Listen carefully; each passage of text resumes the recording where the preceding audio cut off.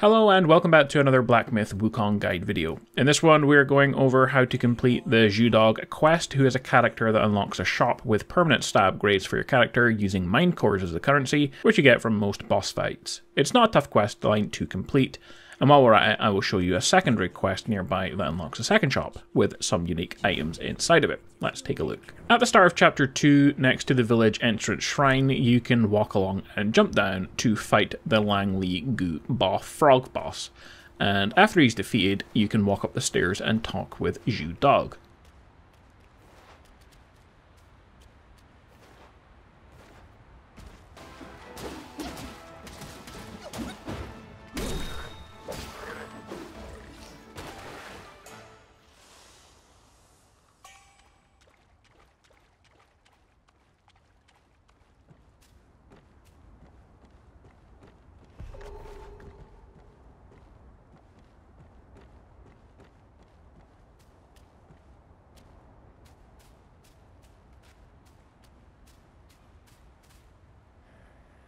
He will craft you some potions, and that's all you need to do for this part.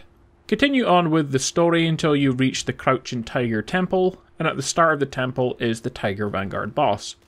Defeat the boss and then interact with the stone altar to drain the blood, and you will access the cellar of the temple.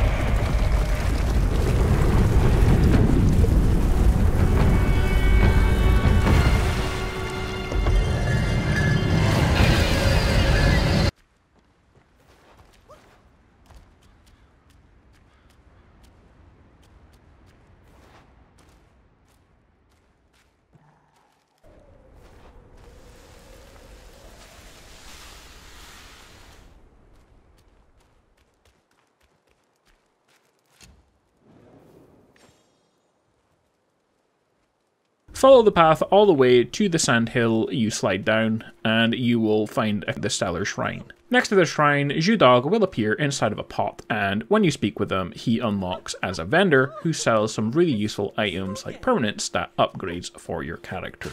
So, as I mentioned, it's not super difficult to do, but it's someone that you want to unlock as soon as you can in order to get all of his useful stuff.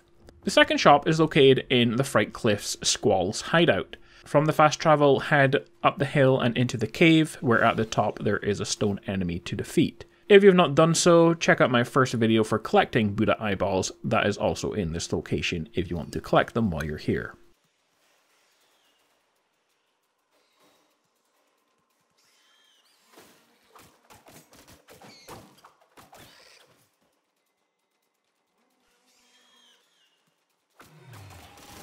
After he is defeated, you will get a key item.